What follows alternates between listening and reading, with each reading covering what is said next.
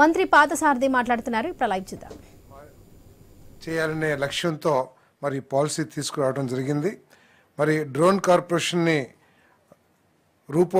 ఒక drone corporation ఏర్పాటు చేసి ప్లగ్ అండ్ ప్లే విధానంలో డ్రోన్ డెవలప్మెంట్ ట్రైనింగ్ తయారీ కేంద్రాన్ని కర్నూలులో స్థాపించడానికి నిర్ణయం తీసుకుంటూ జరిగిందని చెప్పేసి మనం చేస్తాం.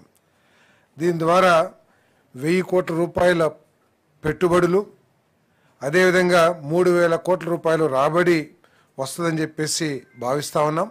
దానికి తోడు 15,000 ఉద్యోగాలు డైరెక్ట్ ఎంప్లాయ్మెంట్, మరియు మరో 25,000 మందికి ఇండైరెక్ట్ ఎంప్లాయ్మెంట్ ఉపాధి లభించే అవకాశాలు కూడా ఉంటాయని చెప్పేసి మనం చేస్తూ ఉన్నాం. మరి ఈ పాలసీ ద్వారా ప్రపంచంలో ఉన్న డ్రోన్ మ్యానుఫ్యాక్చరర్స్ని మన రాష్ట్రానికి ఆహ్వానించి ఆకర్షించి ఇక్కడ ఈ డ్రోన్ మ్యానుఫ్యాక్చర్ని డెవలప్ చేయాలనేది ఈ ప్రభుత్వం యొక్క ఆలోచన చెప్పేసి కూడా మనం చేస్తున్నాను.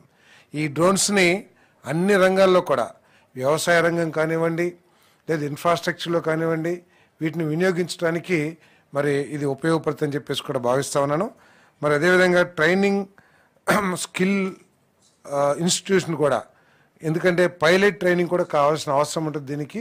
మరి ఆ పైలట్ ట్రైనింగ్ ఇన్స్టిట్యూట్ని, స్కిల్ డెవలప్మెంట్ ఇన్స్టిట్యూట్ని కూడా మరి ప్రారంభించాలని చెప్పేసి ఆలోచన చేస్తామని చెప్పేసి మనం చేస్తాను. అదేవిధంగా డేటా సెంటర్స్, ప్రపంచవ్యాప్తంగా డేటా సెంటర్స్ బ్రహ్మాండంగా అభివృద్ధి చెందుతున్న పరిస్థితులు మనందరికీ తెలిసిందే. ప్రస్తుతం ఇండియాలో ఈ డేటా సెంటర్స్ అన్నీ కూడా ఎక్కువగా బాంబేలో ఏర్పాటు చేస్తూ ఉన్నారు.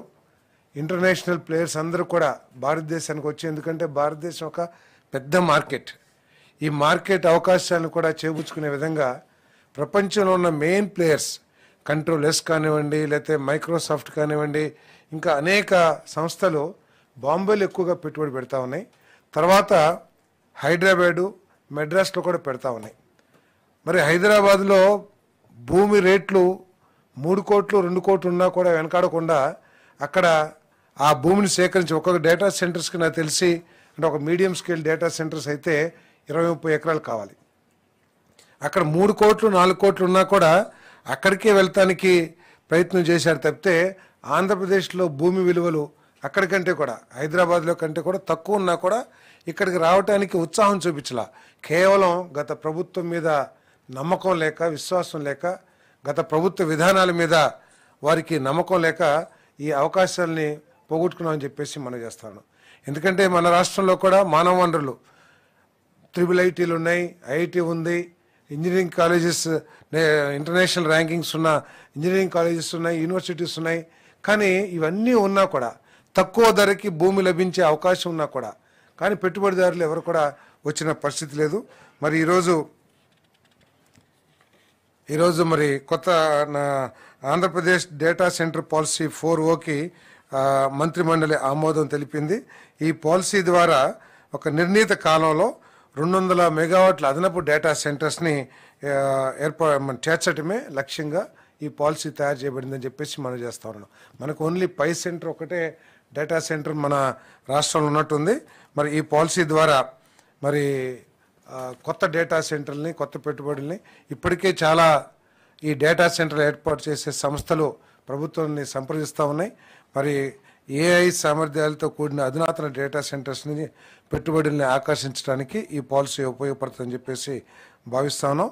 ప్రతిపాదిత డేటా సెంటర్ విధానం 24-29 ఆధునిక డేటా సెంటర్ నుండి ఆర్థిక పెట్టుబడులను ఆకర్షించడానికి ఆశించబడుతుంది. అదేవిధంగా ఇన్ఫర్మేషన్ టెక్నాలజీ అండ్ ఎలక్ట్రానిక్స్ మరియు కమ్యూనికేషన్స్. ఇప్పుడు మనం ఒకసారి ఆలోచన చేస్తే, గతంలో 2014-19 మధ్యలో ఎలక్ట్రానిక్ మ్యానుఫ్యాక్చరింగ్ క్లస్టర్స్ అని ఆ రోజు ఏర్పాటు చేసింది కేంద్ర ప్రభుత్వం. ఆ రోజు ముఖ్యమంత్రిగా ఉన్న చంద్రబాబు నాయుడు గారు తొందరపడి అంటే వేగంగా నిర్ణయాలు తీసుకుని ఇక్కడ ఆ క్లస్టర్స్ని ఏర్పాటు చేస్తానికి నిర్ణయం తీసుకున్నారు. కాబట్టి ఈరోజు దేశంలోనే సెల్ ఫోన్స్ తయారు చేయడానికి ఆంధ్రప్రదేశ్ ముందుంది.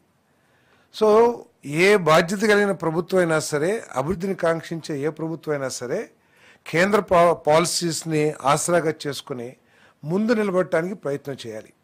ఈరోజు దాంట్లో భాగంగానే మరి Andhra Pradesh semi conductor and display fab policy 4ఓకి మంత్రిమండలి ఆమోదం తెలిపింది. దీంట్లో ఏంటంటే ఈ సెమీ కండక్టర్స్ రాబోయే రోజుల్లో ప్రతి ఎలక్ట్రానిక్ ఇండస్ట్రీలో ప్రతి దాంట్లో కూడా సెమీ కండక్టర్ ఒక మెయిన్ కాంపోనెంట్. ప్రస్తుతం కేవలం అమెరికా, తైవాన్ పెద్ద ఎత్తులో, చైనా కొంతవరకు ఈ సెమీ కండక్టర్స్ని తయారు చేస్తూ ఉన్నాయి. ప్రపంచంలో ఇతర దేశాలు ఎక్కడ కూడా చేస్తలేదు. మరి మన భారతదేశం కూడా ఈ సెమీ కండక్టర్ మ్యానుఫ్యాక్చరింగ్ యాక్టివిటీని, ఇండస్ట్రీని డెవలప్ చేయాలనే ఉద్దేశంతో 50% సబ్సిడీ ఎవరైతే semi conductor manufacturing unit స్థాపిస్తారో 50% capital subsidy ఇచ్చి ప్రోత్సహిస్తూ ఉంది. అందులో ఇంకోటి ఏంటంటే జనరల్గా సబ్సిడీస్ అన్నీ కూడా మొత్తం యూనిట్ తయారైపోయి మ్యానుఫ్యాక్చరింగ్ స్టార్ట్ చేసిన తర్వాత ఇస్తారు. కానీ ఇప్పుడు స్టేజ్ వైజ్ సబ్సిడీస్ ఇస్తుందంటే ఈ ఇన్సెంటివ్స్ ఇస్తుందంటే 50% ఇన్సెంటివ్స్ కేంద్ర ప్రభుత్వం ఎంత ప్రాధాన్యతనిస్తుందో దీనికి మనం అర్థం చేసుకోవాల్సిన అవసరం ఉంది. ఇప్పటికీ మనకు తెలిసి గుజరాత్లోనూ ఇక్కడ కొన్ని ప్రాంతాల్లోనే ఈ మ్యానుఫ్యాక్చరింగ్ ఉన్నట్లున్నాయి. గుజరాత్, కర్ణాటక, మహారాష్ట్రలో కొద్దిగా ఉన్నట్టున్నాయి. సో దీనికి మనం కూడా పోటీ పడాల్సిన అవసరం ఉంది. మనకు అన్ని వనరులు ఉన్నాయి, మన దగ్గర మానవ వనరులు ఉన్నారు, శిక్షణ పొందిన యువకులు పెద్ద ఎత్తున ఉన్నారు. కాబట్టి ఈ ఇండస్ట్రీస్ని ఇక్కడ ఆకర్షించడానికి మరి ఈ పాలసీ తీసుకురావడం జరిగిందని చెప్పేసి మనం చేస్తా ఉన్నాను.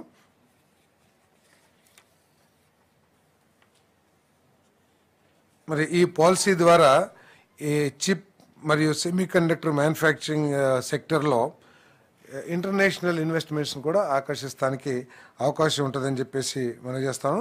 దీనికి కేంద్ర ప్రభుత్వంతో పాటు రాష్ట్ర ప్రభుత్వం కూడా ప్రోత్సాహకాలు పాటించింది. దాదాపు 30% in addition to central government ఇస్తున్న ఇన్సెంటివ్స్కి తోడు మన ప్రభుత్వం కూడా ఇన్సెంటివ్స్ ఇవ్వడానికి ఈ పాలసీలో పొందుపరిచిందని చెప్పేసి మనం చేస్తాను నేను. అదేవిధంగా ఇంకొక ముఖ్య నిర్ణయం ల్యాండ్ గ్రాబింగ్ యాక్ట్. గత 5 సంవత్సరాల్లో ప్రభుత్వానికి ఉన్న సమాచారం ప్రకారం ఈ ల్యాండ్ గ్రాబింగ్ కేసెస్ ఎక్కువగా జరుగుతున్నాయి అనేది ప్రభుత్వం దగ్గర ఉన్న సమాచారం అని చెప్పేసి మనం చేస్తాను నేను. ప్రభుత్వ భూములే కాకుండా ప్రైవేట్ భూములు కూడా చాలామంది ఆక్రమించుకోవటం, బెదిరింపులు, లేతే ఒక ఫ్యాబ్రికేటెడ్ డాక్యుమెంట్స్ ద్వారా రిజిస్ట్రేషన్ చేసేసుకుంటాం, లేకపోతే ఆక్యుపై చేస్తాం.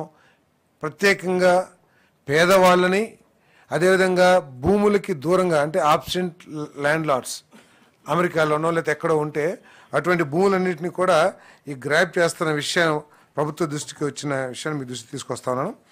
మరి దానికోసం మనకి ఒక చట్టం ఉంది ఆల్రెడీ. ఇది land grabbing act 1982, AP land grabbing act 1982. ఈ చట్టం ఉన్నప్పుడు కూడా ఈ ల్యాండ్ గ్రాబింగ్ కేసెస్ ఈ చట్టంలో ఉన్న లొసుగులను ఉపయోగించుకుని పెద్ద ఎత్తున ల్యాండ్ గ్రాబర్స్ అందరూ కూడా రెచ్చిపోతున్న విషయాన్ని పరిగణలో తీసుకుని ఈ ల్యాండ్ గ్రాబింగ్ చట్టాన్ని రిపీల్ చేసి మళ్ళీ కొత్త చట్టం తీసుకురావడానికి ఈరోజు మన కేబినెట్ ఆమోదం తెలిపిందని చెప్పేసి మనం చేస్తాను. దీంట్లో ముఖ్యంగా ఏంటంటే పాత చట్టం అర్బనైజ్డ్ ఏరియాస్లో అంటే నగరీకరణ చెందుతున్న ప్రాంతాల్లో, అదేవిధంగా నగర ఆస్తులకి మాత్రమే పరిమితం అయి ఉండేది. ఆ చట్ట ప్రకారం ఫైన్ 5,000 రూపాయలు, ఏదైనా పనిష్మెంట్ ఉంటే 6 నెలల నుంచి 5 సంవత్సరాల వరకు ఇంప్రిజన్మెంట్ మాత్రమే ఉండేది. కానీ ఇప్పుడు ఏదైతే కొత్త చట్టం తీసుకొస్తున్నామో దాని లక్ష్యం పనిష్మెంట్ చాలా కఠినతరంగా ఉండే విధంగా ఈ చట్టాన్ని రూపొందించడం జరిగిందని చెప్పేసి మనం చేస్తాను. ఈ చట్టం యొక్క జ్యూరిస్డిక్షన్ ఏదైతే ఉందో మొత్తం ఆంధ్రప్రదేశ్ గ్రామీణ భూములు కానివ్వండి, ప్రభుత్వ భూములు కానివ్వండి, ప్రైవేట్ భూములు కానివ్వండి, నగర భూములు కానివ్వండి, ప్రతిదీ కూడా ఈ యాక్ట్ కిందకు వస్తుంది. ఈ యాక్ట్ ప్రకారం ఇంప్రిజన్మెంట్ 6 years నుంచి 6 years to 14 years అనుకుంటాను. 10 to 14 years, sorry 10 to 14 years ఇంప్రిజన్మెంటు. Penalty ఇంతకుముందు 5,000 రూపాయలు ఉన్న పెనాల్టీని ఏ ల్యాండ్ అయితే గ్రాబ్ చేయబడిందో ఆ ల్యాండ్ యొక్క విలువని వసూలు చేయటమే కాకుండా, పెనాల్టీ వేయటం కాకుండా నష్టపరిహారం కూడా, ఆ ఆస్తి ఆ భూ యజమాని పడ్డ నష్టాన్ని కూడా పెనాల్టీగా విధించే విధంగా ఈ చట్టాన్ని రూపొందిస్తున్నాం.